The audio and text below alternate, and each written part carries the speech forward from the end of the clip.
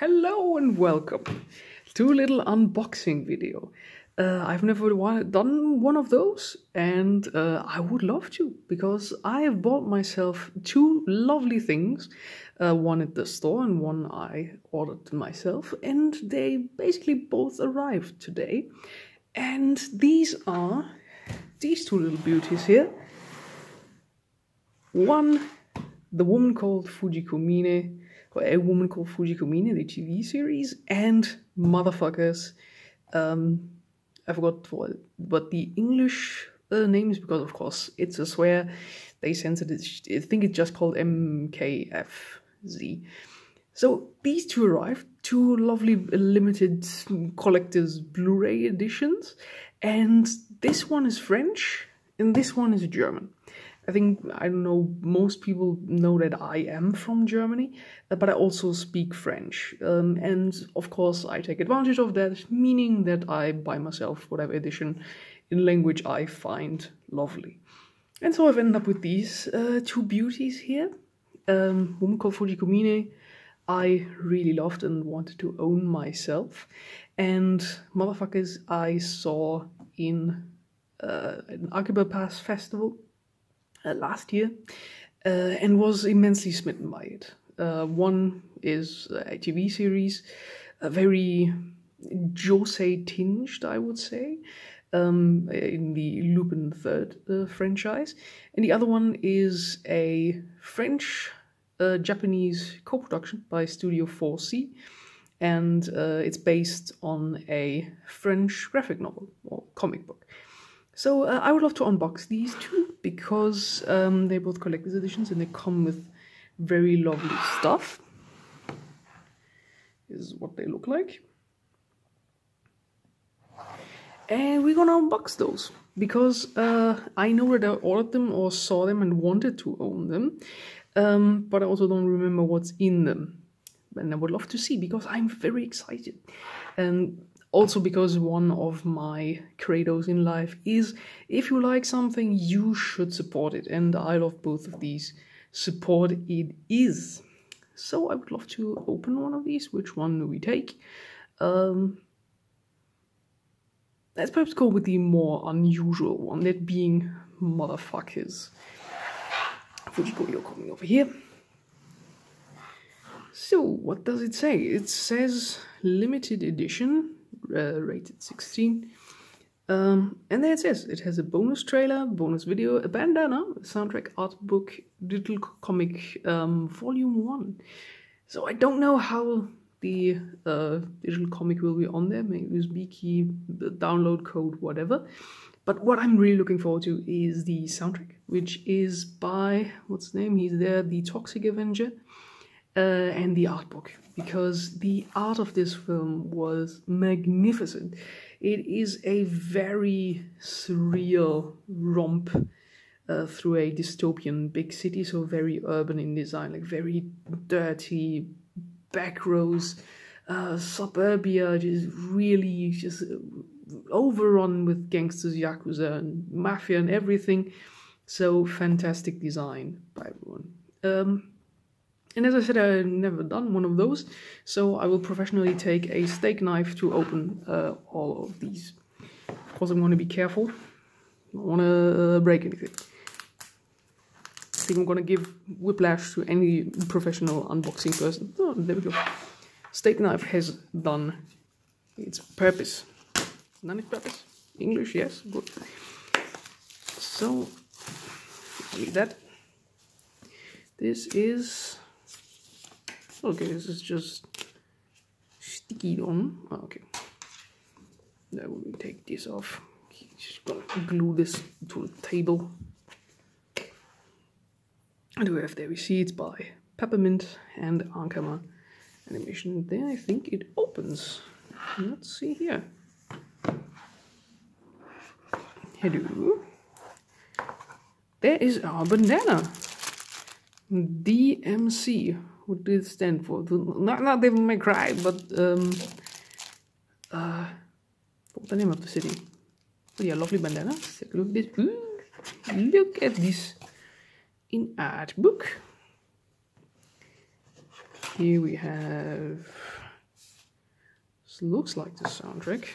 Here we have one of these beautiful backgrounds of the city.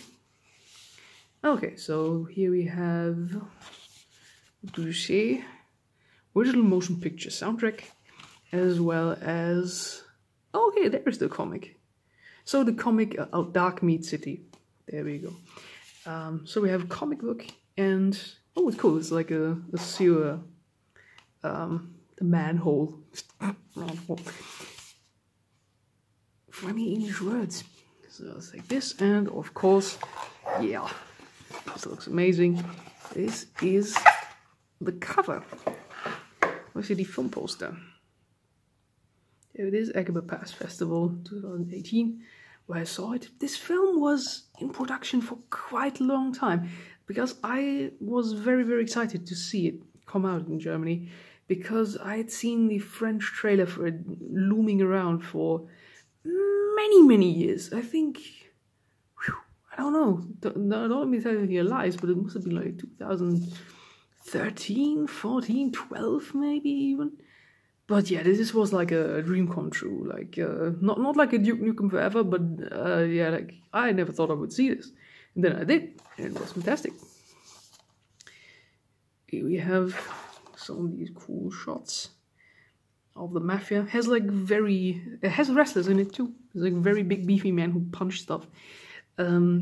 Yeah, basically our protagonist gets overrun by a bus and suddenly awakens some supernatural power, and then sees, oh god, there are people behind me who want to kill me now because of that. And of course we have a cast of colorful characters who come into it. There is one of our wrestling guys, literal tiger mask. Yeah. Evil Overlord. There are the others, luchador guys. The mafia coming in. Kaput Dogo. And our two protagonists, Flaming Skull Man and Black Stick Figure Man. Yeah, so this was a really, really rad film that I would recommend watching for anybody. If you like real surreal, out there films that really do something unique, then this is one for you. I saw an English trailer. I think it came out a little bit late in English, and I think it is still in the progress of coming out. But it had like a very stellar English voice cast, I heard. Also, original French is on here, and the German dub, which I haven't seen yet. I saw it in the French dub, which was absolutely excellent, with German subtitles. And this is just black. Yep. See, mysterious. So yeah, I'm really looking forward to this, especially to the German dub. As well. Does this have like a flip one? It has. So you will always see these ratings, which have to be displayed on the main page, but sadly they tend to like destroy the aesthetics. So very often, I guess other countries have them maybe too, but I've only seen in Germany so far, they have like a change cover that you can flip around if you don't want to see the age rating anymore, because you have seen it, it's there, but once you have bought it, it doesn't have to be displayed anymore. You can do with it whatever you want. So, there we go. Fantastic. So I'm really looking forward to watching this soon-ish. Maybe tomorrow. Tomorrow is a good day. So, really cool soundtrack and film. And let's take a little look at the art book. What does it tell us? There's our cover again. Never before published first sketches by Shojiro Nishimi after the comic of Run. Ooh, love those. These are rad. Really cool watercolor pencil sketches. Let's see what it says here. In the beginning, the universe of Mutafukaz wasn't quite clear to Nishimi-san, and it took several weeks and several sketches for him to understand and grasp this world. Okay, so this is cool. Yeah, as this was a multinational film, there's probably a lot of talking back and forth to be, because of like cultural differences, maybe language barriers that have to be crossed. What do we see here? Oh, okay. The very cool, which I loved in the film, chase sequence should have been in an Austin Mini. I think it would be this car, but it was changed to an ice cream truck because it was a lot funnier, and because this is something I noticed, it made an interaction with the soundtrack. If you see this scene, the scene with the ice cream truck, they're using this very high-speed fleeing sequence. The like chiming bells that you get in an ice cream truck just go inside this Toxic Avenger like dark synth soundtrack, so it flows into each other like very, very nicely. What does it say over here? Nishimi-san really liked the designs of Luna from the spin-off Metamuta by Jeremy Lapsulu, so that he was inspired for some storyboard sketches. So this must have been for the spin-off from Mutafukaz. Mutafukaz has been a comic that had been around for quite a while. I think it came out in like early 2000s. Some scenes from the comic, new interpreted by Nishimi-san. Oh wow, I love these. These look cool.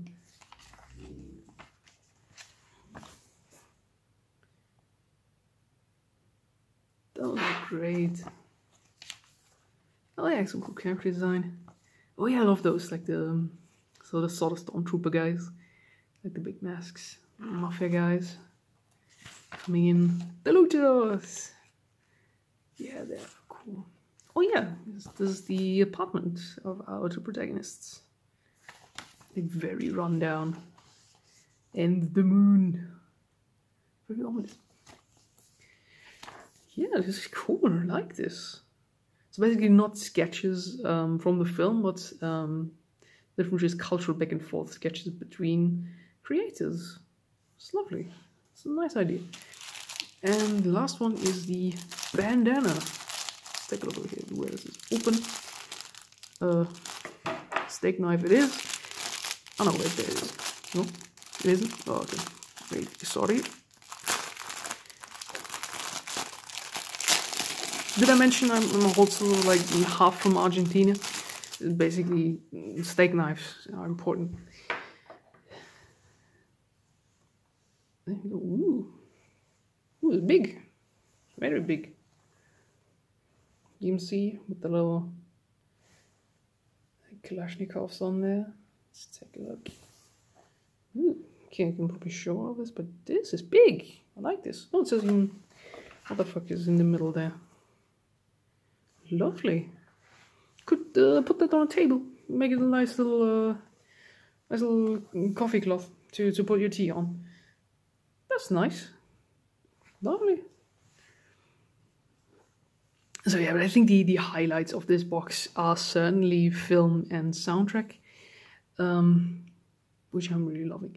So you can probably get into a little bit of European anime culture here as well. Germany is famous for being overpriced in its anime. At least I feel that if I compare that to our lovely European neighbors, preferably the UK and France. Basically, this limited edition with everything in it, so far, I mean, it came out yesterday, literally, costs 50 euros. I think 50 for a box like this is so okay. I think 40 would have been nicer, but yeah, let's just say if you want to buy anime in Germany, either be prepared for having a black hole in your wallet, or don't, or just like me find other ways to either just support what you really, really love, or support other countries, the languages that you speak. Because, for example, I wanted to buy the newly released and also the new that came out Legend of the Galactic Heroes. Why? Because Legend of the Galactic Heroes, as it is very ingrained in a German, Austrian, basically all of European culture, especially with their names that are traditionally German. Or for example, are based on like real German regions, like Rheinhessen, for example, that's just not that far away from here. Or Lohengrin, that is from Wagner's Ring. So I would have loved to see, because we don't have a release of the old OVA, so I wanted to take a look at the German newly localized Legend of the Galactic Heroes that came out last year, 2018. And I wanted to buy it, and turns out it was split into 3 volumes. And volumes meaning you get a DVD or Blu-ray with 4 episodes on it, and they slapped 40 euros on it, and boom, there you go. So in the end, you will pay for 12 episode anime series 120 euros. I'm not made of money, you know. I would love to support you all, but I can't. How? It doesn't work. So I just do it the way that I support what I really want to, or I don't, or run away to other countries.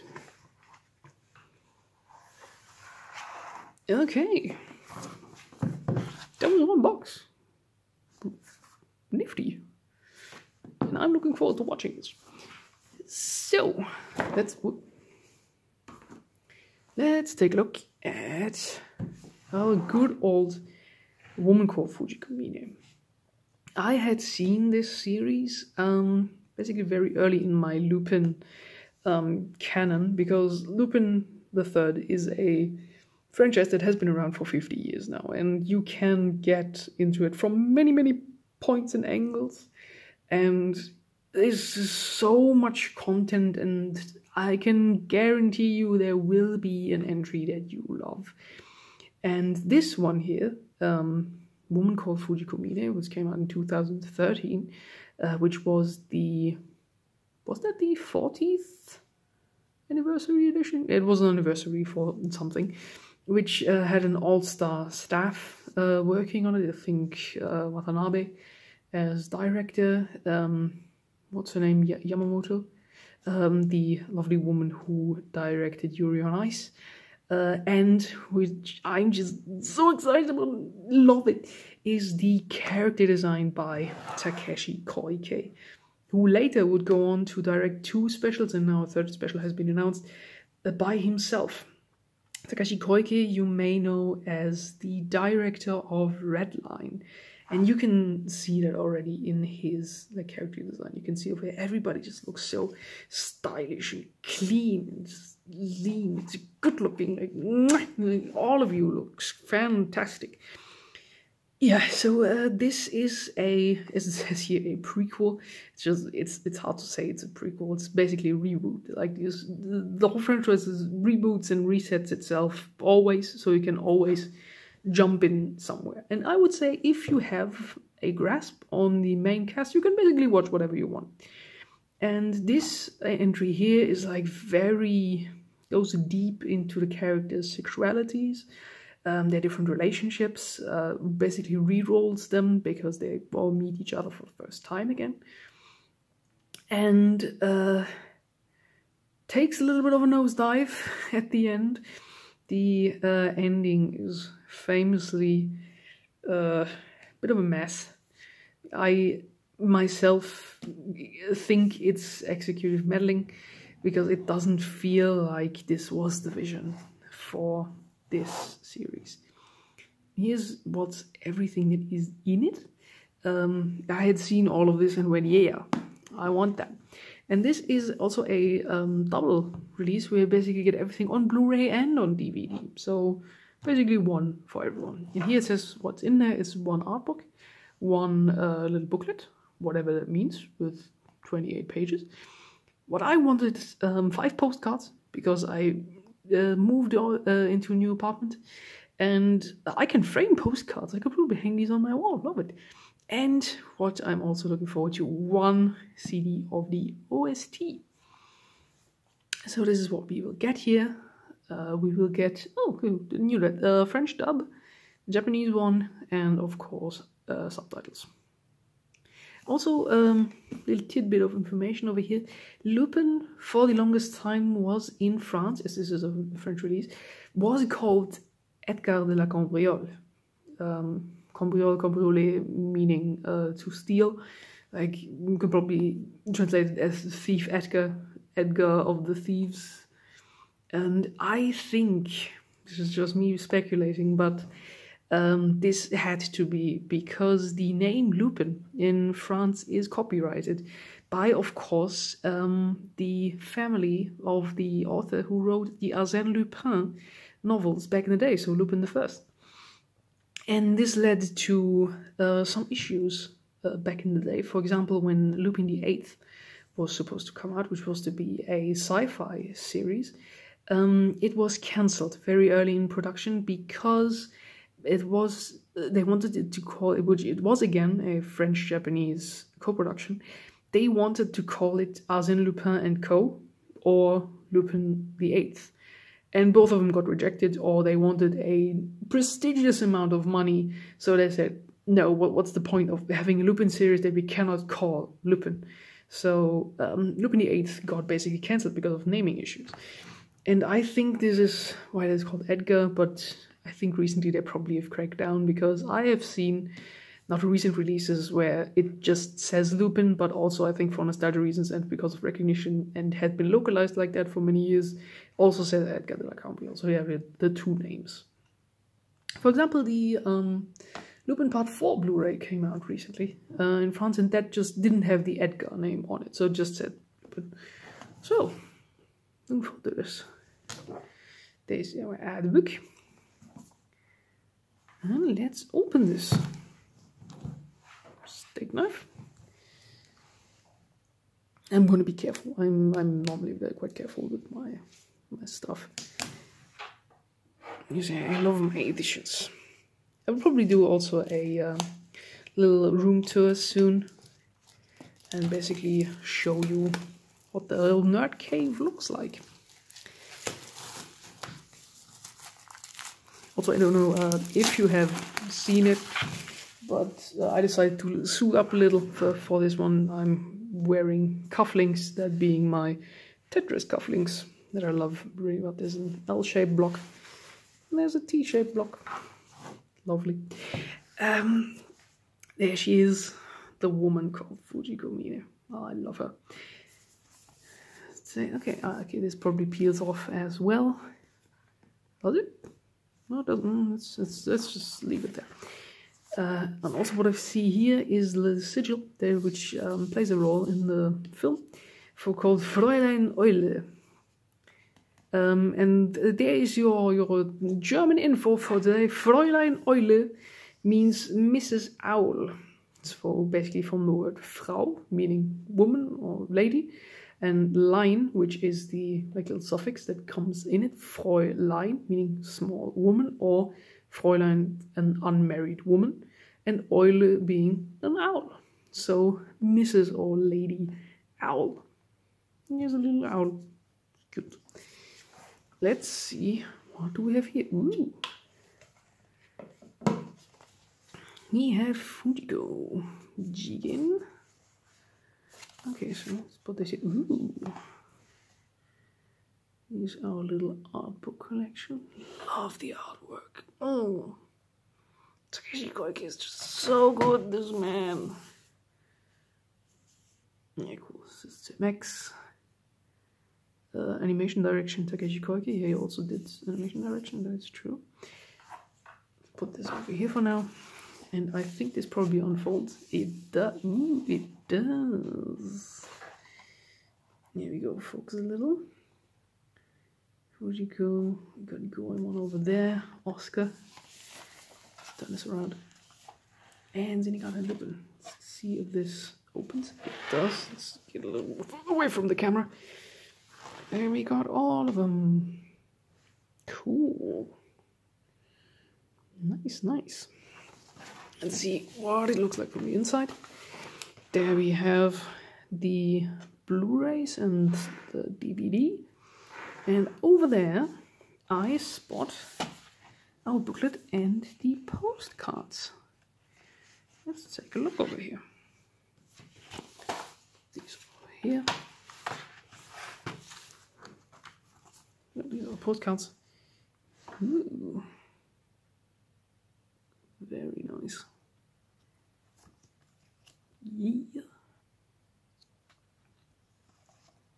Oh yeah, this I had seen this as a cover before, and I also quite kind of think it's a very cool Belladonna of Sadness reference. Mad reference, bro. And then in the background we have Lupin, Zenigata, Jigen, going on flying there. Oh yeah, this also I've seen that before, which is a very cool key visual. I really like here the very cool like Lupin pointing head, gun in her head, and she's pointing back at him. Yeah, the colors are just great. It's a nice print too. I'll probably frame that and hang that on my wall. Yeah. Then you got a Lupin, very cool. And then we're back again. Nice. Okay, so it's not a postcard really, but just really some tiny prints. But it's a lovely edition. And let's take a look over here at the little booklet. What does it tell us? I think presentation, story, stuff, characters, episodes, the animated series, and other adaptations. So basically we get some background info and some more art. And I think I'm gonna get demonetized, but I'm not even demonetized. It probably is age content, whatever. That's a red outfit. I think that never even appears in the series. Okay, yeah, there it says Arsène Lupin III is the grandson of Arsène Lupin. So basically we get some background info. Fujiko Mine. Very nice. Zenigata. Some shots from series. Little episode guide. More screenshots. So yeah, as you can probably tell, like this series is just visually beautiful. So I wouldn't miss this series, even if it is a hot mess in the end. Just the aesthetics and everything, it's just worth it. Okay, so it says here Green Jacket series. Oh, it says Red Jacket, Pink Jacket, and yeah, it basically gives you some background info. Then a Woman Called Fujiko Mine, so it's very cool black and white artwork. And more. Nice. Yeah, in the other series. Cool. Yeah, so this probably is like, we'll read all of those. It's always nifty to have. So far, I've had quite a few French releases now, and so far I think every one of them had like a little information booklet. And I find that quite a nifty edition. It's not much, but you can basically read up on it. And very often people just buy things or don't know what they're buying, or are too lazy to look something up. So you're basically just giving them a little bit of extra info so they don't stay uninformed, which is a very nifty idea. So let's take a look at the very cool one. Wait, did it say soundtrack was in here? It's probably one of those. Oh yeah, there it is. The original soundtrack here. Okay, it is a little bit sad that it doesn't have like its own box, but I'm not going to complain. Like, this box is pretty. That is lovely.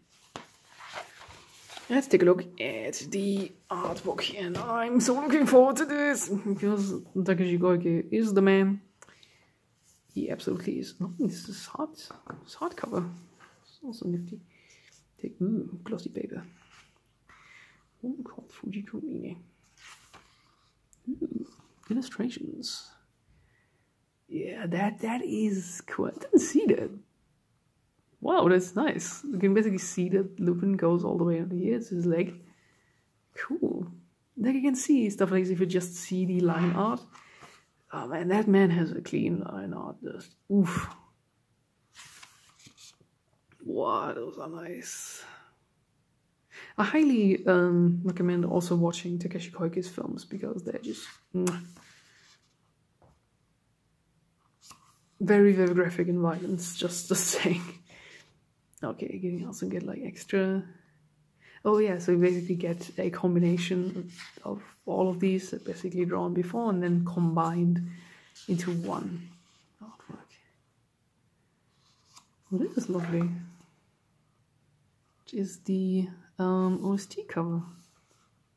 Cool. More illustrations. Some more. And its style is just so cool. And also fits very, very nicely with Lupin, which is like a very Langley but energetic and very powerful style. So these, I'm not telling you anything about this because of story reasons. I don't want to spoil you on it.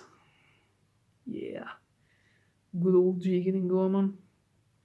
Also, Takeshi Koike's character design in Fujiko Mine is different from his own.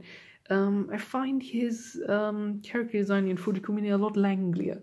Like his characters are a lot thinner, which gives them a certain elegance, but they are a lot more like handy and craftier. Don't want to say girthier, girthier in his series. Yeah, one very cool Zenigata. Zenigata is very different in A Woman Called Fujiko Mine, more like a hard-boiled inspector and less like a bumbling but lovable fool. But I like this because it makes sense in this story. Because I like that A Woman Called Fujiko Mine breaks the canon so hard that the series starts flipping out of it. And that is a very cool concept. We have this again. Obviously. Oh boy, he coming.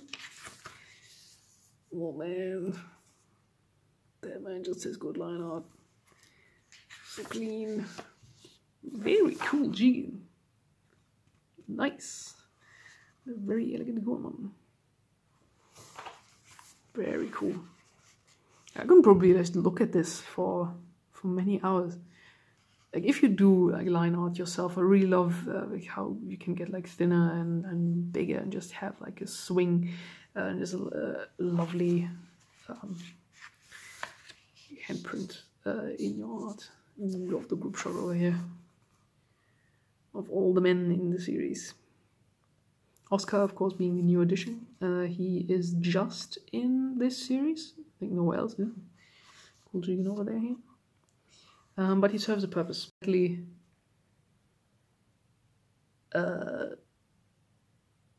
I'm not going to say anything about him, but it's basically it's good that he's here. He adds something. Yeah. Sleeping Fujiko. Okay, so these are the pure line words of the thing earlier. Man, these are cool. Look at these. I think this is just gonna be me. Look how cool this is. Yeah, Oscar's design is nice too. It's always difficult to introduce new characters into an already set cast. I think this one does it well. Oh boy, we got some hands, some lingerie. It isn't even lingerie, it's just like it attaches to nothing, it hides nothing. So yeah, these are cool. Oh, I know these. This is the outfit from the second episode when Fujiko visits a casino. She has like a little tingle cheating device in her earrings. Okay, so these are, I think, Sakura community is going to kill me, but I think if I remember the setai are character sheets for the animators. So basically telling them, okay, this is what the character looks like here, here, and there. These are the details, and this is your reference material. So basically it's a sheet you give the animators for them to stay on model. Oh yeah, the big bell thing, I remember that. What's that?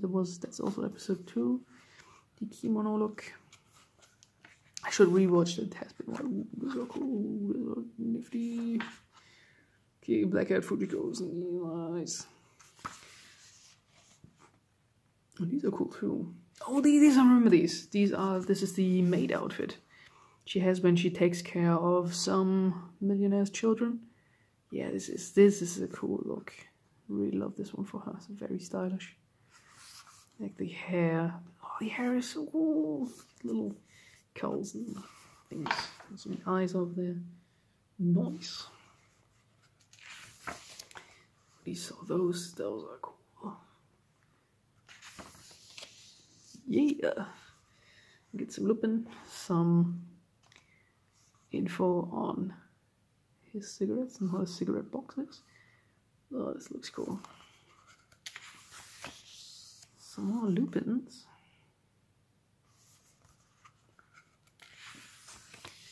Oh yeah, these are from the OP. Yeah, it's just the opening. It's very surreal and unique OP. New Wuthering Heights, it's called. Which is essentially just a very erratic, dramatic violin piece with Fujiko narrating over it. This is from the ED, the ending. Also really lovely shots again. And there we have our little key visual again. And oops, lovely shot. Little sky shot. And that's that. That's a lovely addition. It's also cool to have. Like especially seeing the like uninked, uncolored line work of Takashi Koike and just seeing his inks, that is cool. It's a nifty addition. And now that I've shown everything, this on over here, just to tell you the difference between German prices and French prices, this edition cost me 20 euros. Like 30 euros on price difference. I don't know why that is in France. Maybe it's because they have a different appreciation for comics and animated series in general, so it's basically a bigger market. Or what I can also imagine is that they get support from the state because it's a cultural thing, and you can get money from the state because you say, okay, this is like for educational purposes, it's for culture, it's art, so it gets additional funds, which could also be the case. I don't know, I should probably research that. And yeah, this is cool. And again, I recommend this series. Have in mind that this is very a hot mess in the end and very not canon, but still a very unique and memorable and very aesthetically pleasing entry into the Lupin III franchise, which you wouldn't miss. Which is also why I bought it, because I wanted to own it. So yeah. This is Fujiko Mine. Those motherfuckers. This has been my haul for the day. And also for, I think, quite a while now. I'm very happy to watch both of these, because I watched Fujiko Mine as I think my third or fourth Lupin series, and now I've watched so many. I watched all of part 4, watched all of part 5, I watched a ton of films and specials that I want to take a look at this one again and basically see how it holds up against the others. And basically, which is why I think rewatches are a very important thing. If you see pieces of media in different points in your life, your vision and your interpretation of them changes. So always be happy to rewatch things in your life. And I think with that I can close, I think. Thank you very much for having been with me, and I hope you enjoyed that. I will probably give you a house tour once soon. I want to work on some of my own videos as well. And I say thank you for your continued support, your lovely messages, and the love that I get from friends and mutuals every day. See you again. See you around. Bye bye.